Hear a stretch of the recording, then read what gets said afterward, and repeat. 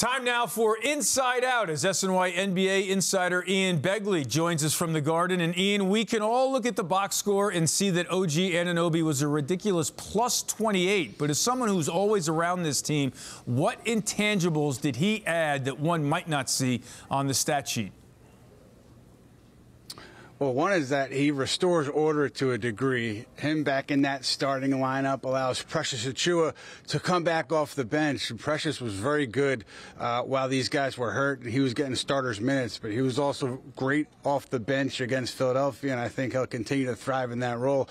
So Anunoby allows everybody to get back to their normal spot, and it also allows the Knicks to, I think, take some more chances on defense. They know they have Anunoby there to match up against the top perimeter player, the opponent. I think it makes everybody a little more confident on the defensive end. So plenty of intangibles there, and the points that he puts up, the steals that he gets. So a lot of impact from Anunoby on his first night back. Yeah, certainly, no doubt about that. All right, we just heard Tom Thibodeau say Josh Hart was incredible as he becomes the sixth Knick to have at least 4 triple-doubles in one season, and this one certainly was a stat sheet stuffer. Not only did he go for 20, 19, and 10, Ian, but he also made Tom Thibodeau laugh. So how do you put in perspective Hart's value to this team?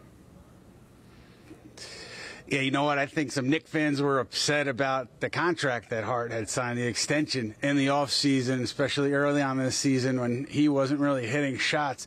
But it's beyond that with Josh Hart. His value extends beyond making or missing three-pointers. I think the way he plays, the intensity he plays with, and the belief he has in both himself and his teammates, it's a big part of why this group has just a confidence in itself, no matter who's in the lineup, who's out of the lineup, no matter who the opponent is. I feel like this group every night feels like it has a good chance to win games, and Hart's presence and his approach is a big part of that. All right, so OG now back for this club. What's the latest on Julius Randle and Mitchell Robinson's possible returns?